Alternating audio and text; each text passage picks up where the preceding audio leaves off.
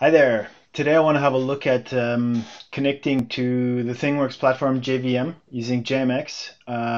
There's a number of troubleshooting tools that are explained in the help documentation as we're looking here to see using VisualVM to monitor slow execution of services.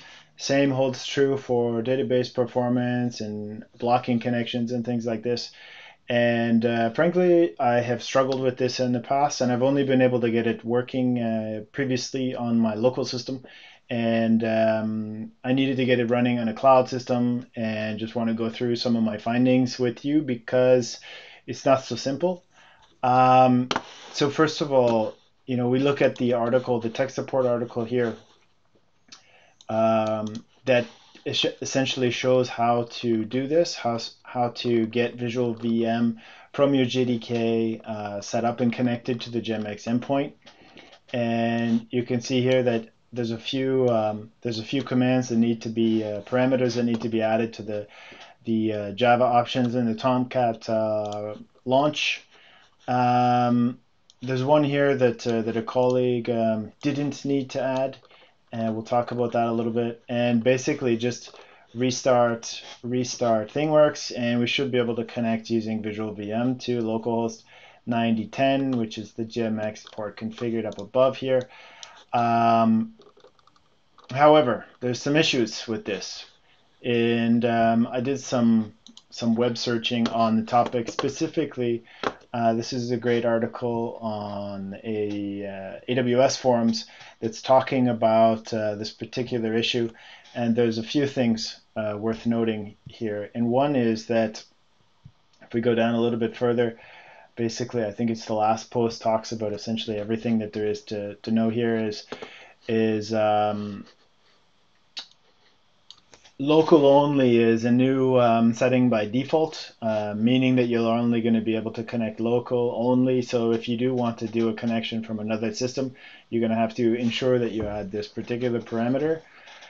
Another one is just how this RMI protocol works, and the JMX actually works hand in hand with the RMI protocol, and because of that, RMI actually does a dynamic port attribution once the JMX endpoint has been connected. And this is obviously not going to work with anything like a firewall for a server you might have on the internet, or even just having a firewall. So this is where this Tomcat for ThingWorx, if we are using ThingWorx and Tomcat, the JMX remote lifecycle listener can be useful, where you just create a new listener in Tomcat that is essentially providing a static port definition for that RNI endpoint. And so with this in a normal configuration from the tech support article, you should be able to get this working remotely. I didn't do this, however, and I managed to get it working because of the fact that I'm not using any remote configuration. If we have a look at what I'm doing over here, I wanted to keep this on the local system and then just use SSH to come in if possible. So what I've done here is enabled the remote access JMX remote, set the port here to 9011, and the other appropriate configurations to do unauthenticated, not encrypted JMX monitoring, and I set the local host just to the loopback to 127.0.0.1, and same for the RMI server hostname. RMI server hostname, this is apparently related to how the this other channel is going to be established. So here we're setting both the local loopback address for both of those, and specifically also we have to set the RMI port. So this parameter here seems to be the one that's defining hard coding essentially this port. So we'll have those two ports, 9011 and 9010 for the RMI one. And then what I've done is essentially, I guess we can see it over here probably. I'm gonna have to get out of this.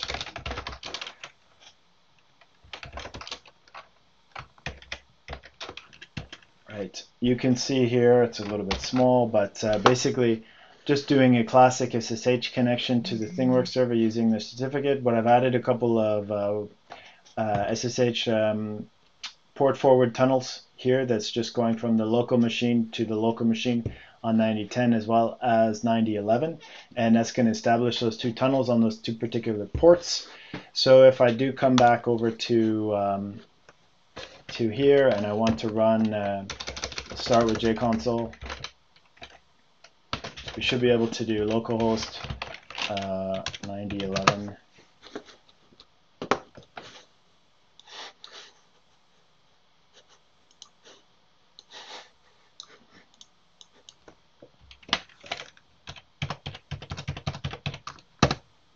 Doesn't like that.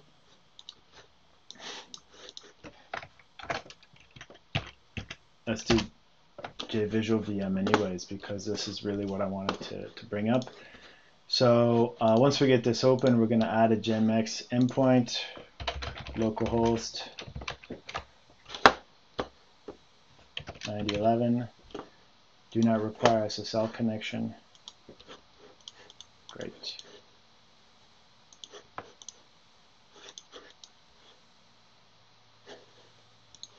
Right. Because I didn't execute that. Obviously I didn't have my tunnels established. Now I do have my tunnels established. Let's try that again.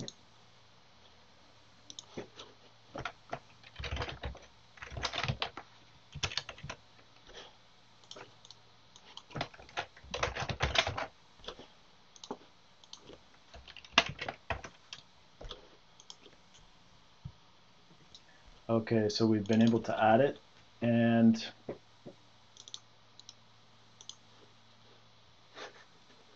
okay, so we're connected. We can see that we've got the monitor endpoints coming up here. We've got the heap memory and threads.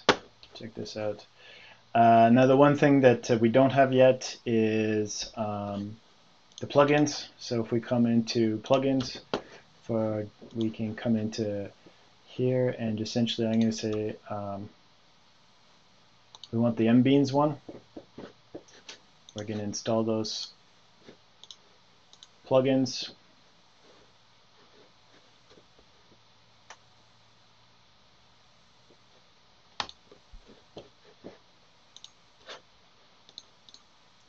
And I believe I have to restart this to get those plugins to come up.